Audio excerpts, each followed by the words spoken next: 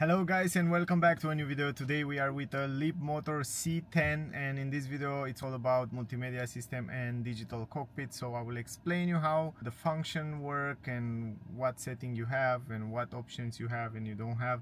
So if you want to buy this car, if you want to see this car, you can know before what to expect. Basically the first information is like that. Sadly the car doesn't come with Android Auto, Apple CarPlay for those of you that want to use that, but the good part is that the multimedia system and the navigation system, it's very complex and it's very good, so you basically don't need to connect it in order to use other settings.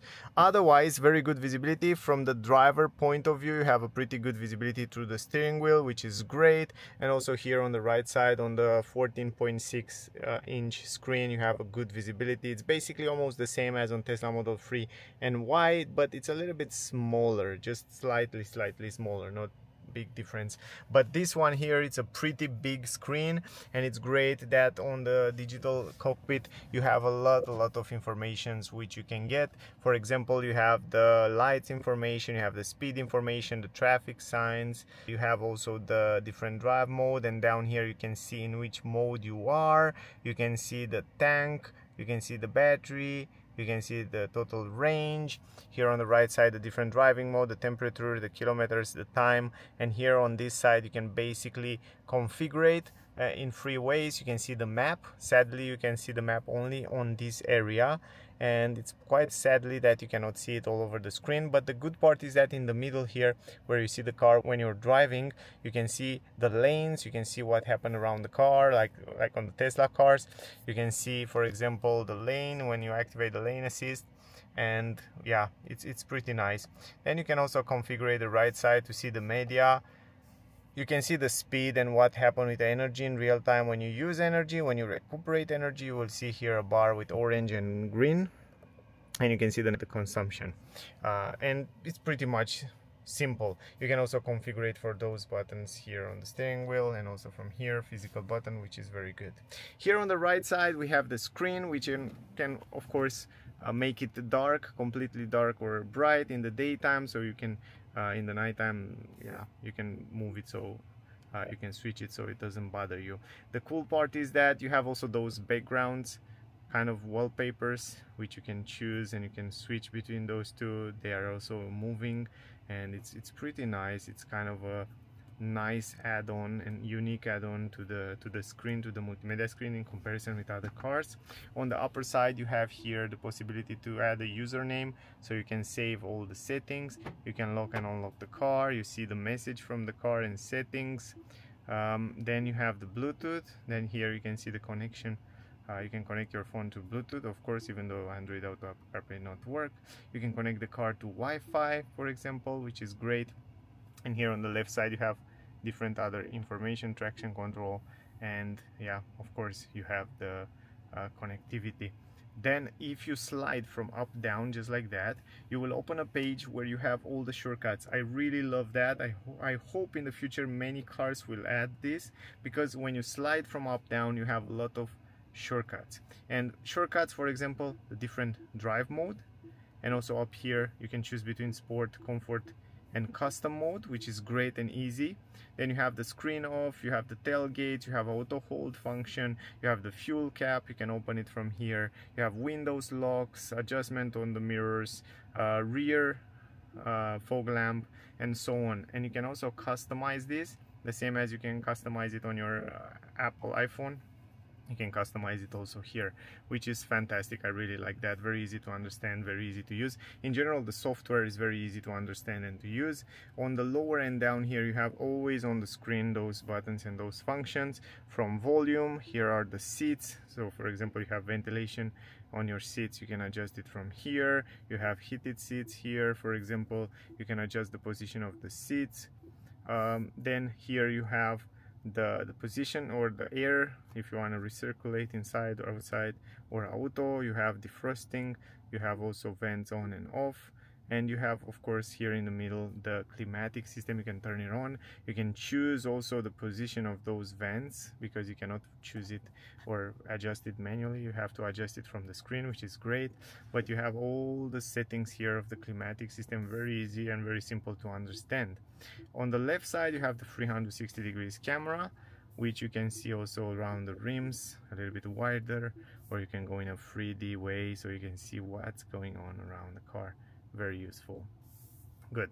Then you have the media shortcut for the music. You have the navigation, which is super good, and it's moving really quick. It doesn't have a lag, so it's, yeah, I would say it's between the best on the market.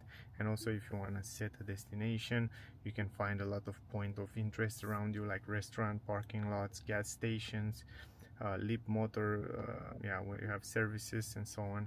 And if you search for example, for charging stations, you can see how many you can find around here. Super good stuff.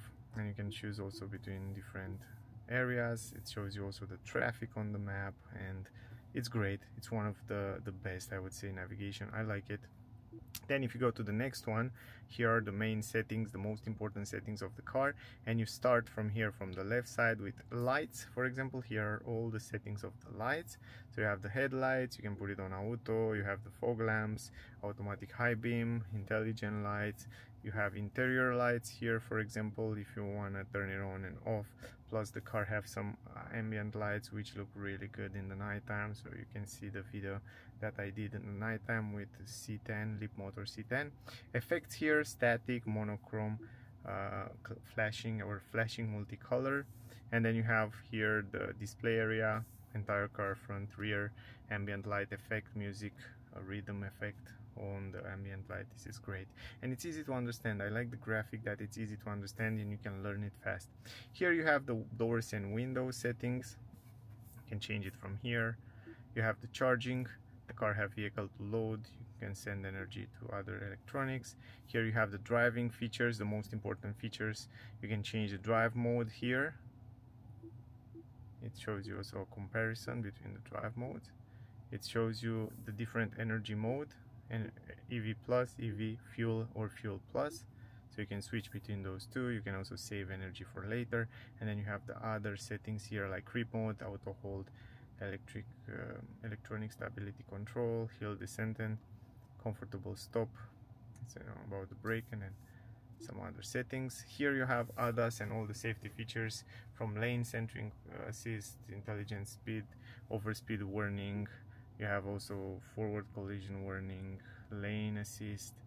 You have blind spot detection, door opening warning, rear collision warning, rear cross traffic alert, distraction warning, because you have a sensor there. So many safety features on the car. Here you have image assist, vehicle startup assist, hill assist, image. You have here you have the sound system settings, all the sound system settings. You find it around here, sound effect, entire vehicle, and it's pretty cool that you can choose like that. Leapmotor assist, this is also kind of a voice assist if you want to use it. Pretty cool. And then display here, dark mode or day mode.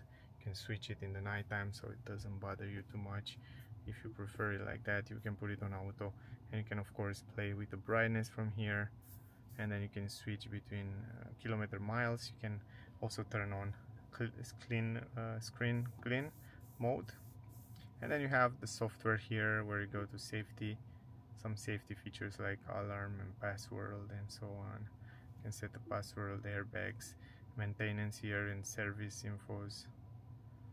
And then you have the general settings, change the language, time, date, software updates, and so on. I love the fact that it's extremely easy to use. Go in settings, you learn it quite quick, and it's much better than many other much more premium expensive cars on the market. So in general, this is it. I hope the video was useful. I hope you get some useful information from this video, guys. Don't forget to like, share, subscribe. I would really appreciate that. Thank you very much to all of you that watching my videos. Really appreciate it. Stay safe, and we'll see you soon in the next one. Bye, guys.